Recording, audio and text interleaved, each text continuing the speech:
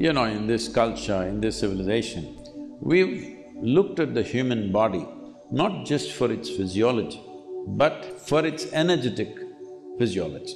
In yoga, as there is a physical body, there is a mental body and an energy body. So pranamaya kosha can be in many different ways. Out of these 72,000 nadis, even if a little over 20% is active, you can live fine. Nobody will know anything wrong with you. At 20% functionality, you'll feel you're fine. So what is the remaining 80% for?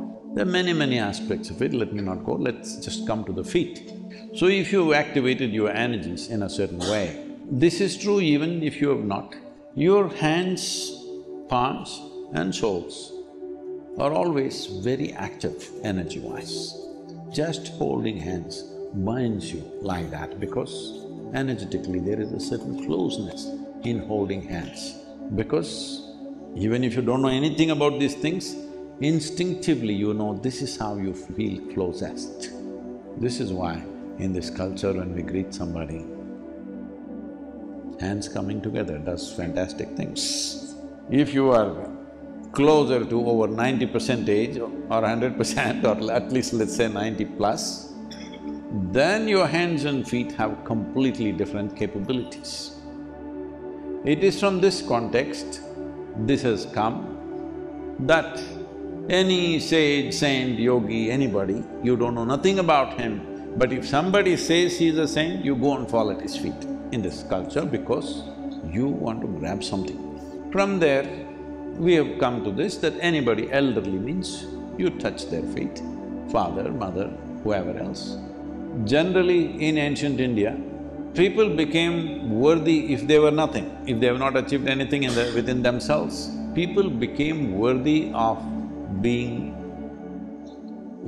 bowed down to only after they've completed 5 solar cycles, which is you're approximately 60 years of age. Because by then life matures in a certain way, your energies have moved out of certain other areas of your body and little more concentrated in your hands and feet. So, the culture identified this and says, if there is an elderly person, you must touch their feet because there is a benefit. If there is somebody, a yogi, a saint, a sage or whatever you recognize as, you touch their feet. Or if you see a deity, you go touch their feet because that's where maximum receptivity or giving is there. So in that context, the feet or the imprint of the feet is created in different ways. Stone imprints with sacred ash filled in that, they're consecrated in a certain way. There is another one which is copper or brass, there's another one which is much more alive. If you want to use Sannadhi like a temple in your house, not just for you, for people to come and then, experience that, then you put something like that. In human body, we lose energy from sharp points like fingers, toys, etc. And from round, circular areas, we gain and preserve energy. Scientifically, also we know circle conserves energy as there is no point for leakage of energy. So, when you touch the feet of elders and they bless you by touching your head with their hands, then you gain energy in your head, which is circular. The energy gained by you is released from the fingers, sharp points of your elders. We all know that nerves coming out of the brain are present all over the body. These nerves end at the fingertip of hand and feet. So when you touch the fingertip of the opposite feet of the elder, the energies of two bodies are connected. Fingers and palms become the receptor of energy and feet of another person as giver of energy.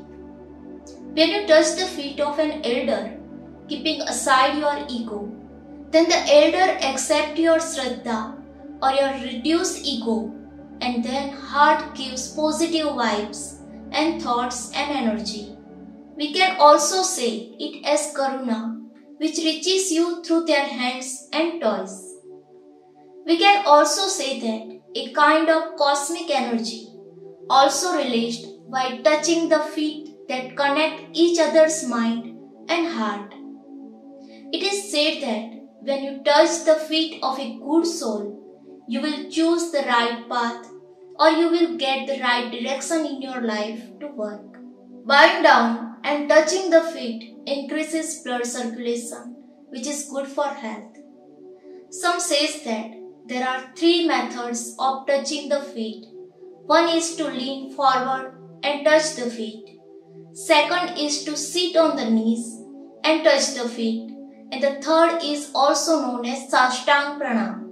In an exercise, it is said that leaning forward and touching the feet stretches the waist and backbone.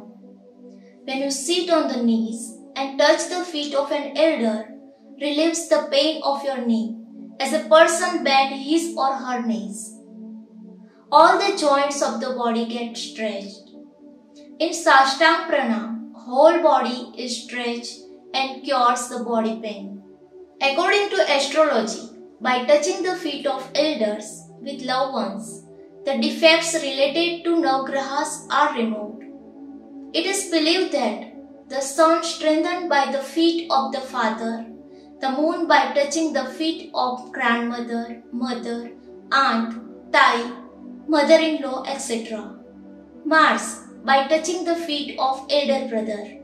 Mercury by touching the feet of sister, aunt, gurus and saint. Jupiter is strengthened by touching the feet of Brahmins. Ketu by touching the feet of elder, and Venus becomes stronger by touching the feet of sister-in-law. There are lots of benefit in touching the feet of an elder, as it gives a kind of respect and dedication which arose automatically and helps in suppressing the egoistic nature of a person. There are lots of scientific benefits, and on the other hand, it is also good exercise which is good for your health.